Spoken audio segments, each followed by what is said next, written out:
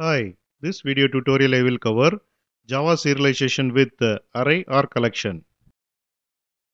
Suppose we want to serialize array or collection, then all the objects in the array or collection must be serializable.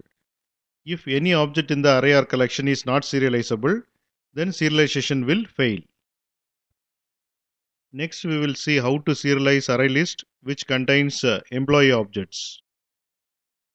Here I have defined employee class which implements serializable interface, and it has two fields, ID and name, and it has employee constructor which accept ID and name. Using this employee constructor we can create employee object, and I have defined getter and setter methods for these two fields. Here I have declared serialization demo class. It has main method. Inside main method I have created serialization demo object. Then I am calling write employee object method. Here I have created object output stream object using object output stream constructor which accept output stream. Output stream I am passing as file output stream. Here I have created file output stream object using file output stream constructor which accept file name. File name is employee.temp. Then I have created three employee objects. Then I have declared list of employees which is array list which accept employee object. In list of employees I have added three employee objects. Then using write object method of object output stream I am writing list of employees to employee.temp file. Inside finally block I am closing object output stream.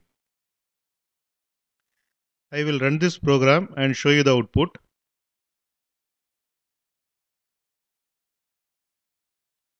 Here you can see the output. Successfully return list of employee objects to the file. The file is employee.temp.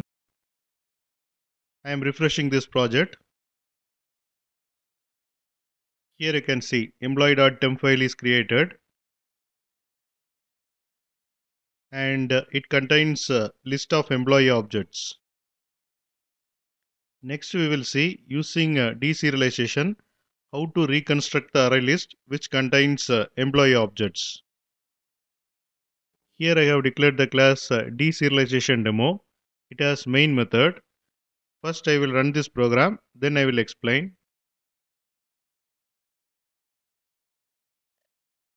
Here you can see the output.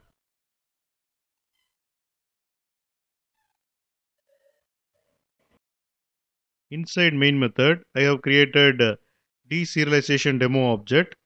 Then I am calling read employee object method.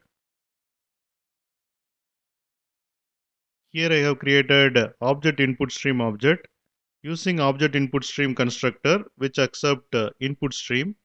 Input stream I am passing as file input stream. Here I have created file input stream object using file input stream constructor which accept file name. File name is employee.temp. Then using read object method of object input stream, I am reading array list information from employee.temp file and reconstructing the array list of employee objects.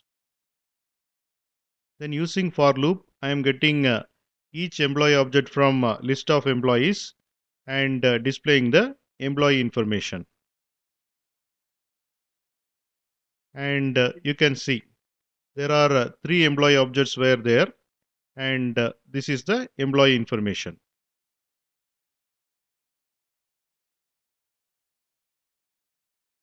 Successfully read list of employee objects from the file.